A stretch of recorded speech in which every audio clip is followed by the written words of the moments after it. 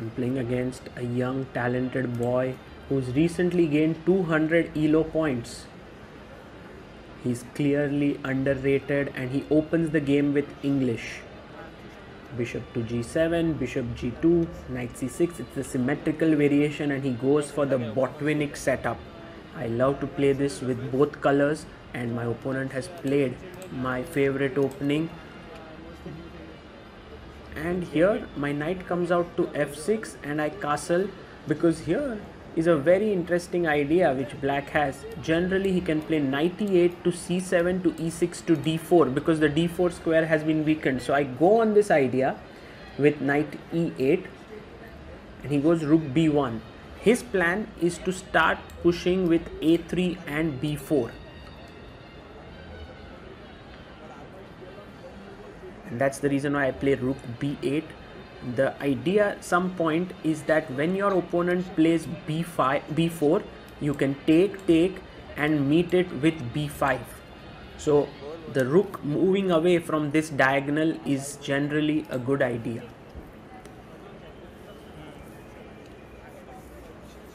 Knight to c7, developing my knight.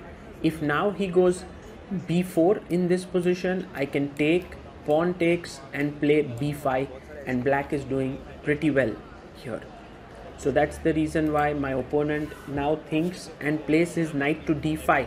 Although this does not look like a great move, because now I can just play b5 and black is doing really well here. Instead I play knight to e6. I'm looking for the d4 square here, trying to use it because it has been weakened. You notice how both the pawns have been moved ahead, so the d4 square is weak. Bishop e3 played by my opponent, and now one of my knights goes and sits on d4. At this point I'm quite comfortable with my position. I have 3 minutes 51 seconds on the clock, also quite a decent position. He takes knight, and now I have a choice between taking it with the pawn or with the knight. I don't want to be taking with the bishop just yet. So knight takes and pawn takes are two options. I decide to keep that square in my control and took it with the knight. And I was expecting him to go b4 here, but it's thinking hard here.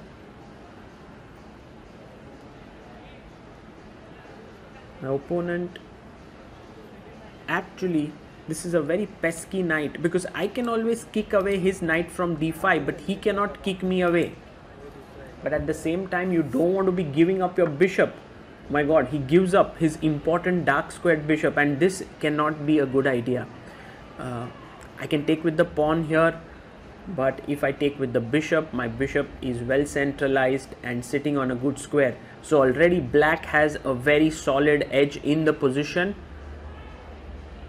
and this opening has been a big success for black.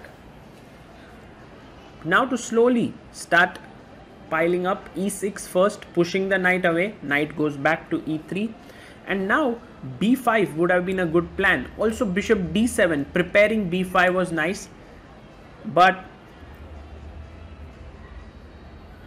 I played a6. This is also okay. He played b4, and now playing directly b5 could have kept the chances of opening up the position in a big way, but I took. He took back and now put my pawn on b5.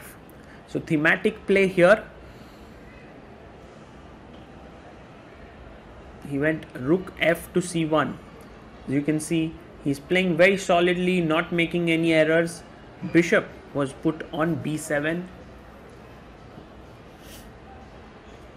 The only thing that I'm counting on here as an advantage is my bishop pair, but my opponent now pushes my bishop away, so the bishop comes back to g7, and now he's trying to attack the pawn on b5, make it into a weakness and attack it. Black's move looks pretty straightforward, just queen d7, defending it, and so I played my queen to d7. It's not so easy for both sides to make progress. It's a game of patience, and my opponent is doing it very well with rook c2. He wants to double down the c file and take it at the right time so that he can enter rook c7. Now patient move like rook fc8 would have been pretty good, but I'm kind of trying to make use of my bishop pair here, and as they say, you should open up the position when you have the bishop pair. My next move is kind of not the best. I go f5. It looks kind of thematic, but at the same time I have a lot of weaknesses now created in my camp, and my opponent has a very straightforward idea of doubling down the c file and opening up the c file. So rook c1 played, and now I realize that he wants to take here and enter to c7, so I played my rook to c8. 2 minutes 18 seconds for my opponent, 1 minute 50 seconds for myself. It's a close game right now. The position is around equal, maybe very small edge to white, but with just 2 minutes left for both of us, mistakes are bound to happen. He takes on b5, and now I should first take on c2. This is an error. Taking back is an error because now he can take.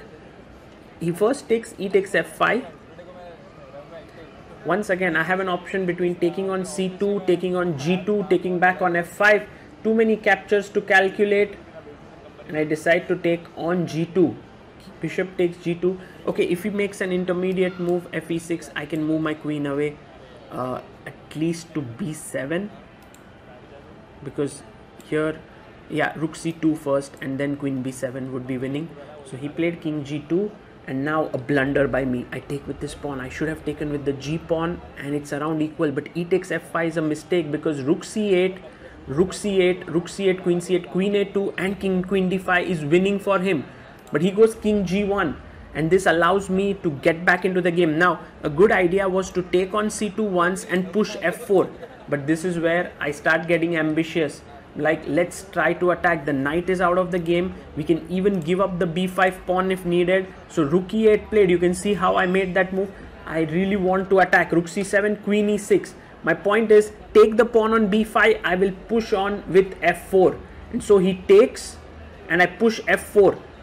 And this is where my opponent had a tactic. Rook g7, king g7, knight c7, and he is clearly better here. But instead, he blunders with rook c6. Now, if queen h3 is played, black is better because I have all sorts of threat, f3 and all in the air. But instead, I take on g3, he takes back, and bishop e5. I missed the fork. This fork was absolutely not seen by me, and unfortunate part is that I don't have any sacrifices as well in the position. You can see that both of us had a minute on the clock, but with this move, I am surprised. And I do not know how to react because I'm going to lose an exchange now, and it's one of those cases where you have just gone all out into the attack, forgotten about some tactics. He takes the rook. I'm thinking if I can take bishop takes g3, fg3, queen g3, but his queen comes in between, so I take back the knight, and now there are many ways for him to win this position. He goes first rook c7, which is a good move. I bring my rook to f8, check here, good move by him once again, and now just block the f file with rook f7 with the other rook coming in. This would be curtains for me, but instead my opponent now with only 38 seconds also gets nervous. He plays his queen to e2. That is a terrible mistake because now I sense the opportunity. Bishop d4, look at this, rook takes f2 in the air, queen takes g3 in the air, bishop takes f2, and he has no checks. This game is over. Actually, black is winning. It seems there's a defense though with queen f1 or rook c2, but my opponent is now flipping out. He has just 18 seconds, plays g3. Now rook takes f2 is winning because if queen f2 there is queen g3, but instead I give a check here, king h1, and now give a check again to h4 and then take on f2, but instead I take on f2 and it's a checkmate. It's a back rank mate. I simply miss it. I did not see it, and my opponent has won the game. With applause there, a handshake. Well played, young man. Back rank mate happens to just about anyone, guys. You have to be alert, and A win for my opponent there. Well, very exciting game. Here's a small tactical pattern that I want to reiterate in this game. As black, here's a move that I should have played. Rook takes f2. And this is a beautiful concept because if he takes with the queen, then I have queen g3 check and I will win the queen. And if he plays queen e8 check, this time giving a mate, then I can withdraw my rook, giving a discovered check with my bishop and then picking up his queen. So my mistake was that I gave a check and then took on f2, and after queen e8 there is no discovered check on the king and it's losing. White wins.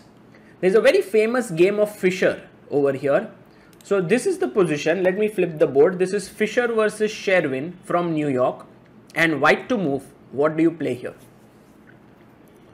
So the move that Fischer played in this game was the beautiful strike rook takes f7. So Fischer's point is clear that after take there is rook 8 mate. And here Sherwin went in with rook c1 check, thought that Fischer would play rook to f1 and then he could give a check here, like there's a check, and he could simply move his king. And this game is completely winning for black because now the rook is under attack. If you take, I take with the queen and it will be a mate. So that is game over. But Fischer surprised his opponent with a beautiful move here. Can you find it? White to play. It's actually not so difficult. It's the only other move, but that the concept is the same. You go queen f1 now, and if you were to take this time rook f1, I take rook f1, king h8, and this time it's a checkmate over there. So in the game h5 was played, and after queen c1, he couldn't take queen c1 now because of rook f1 discovered check, and I win the queen. Queen h4 threatening a mate on h2, but after takes and h3, here Sherwin resigned and Fischer won the game. So this is a tactical pattern worth remembering.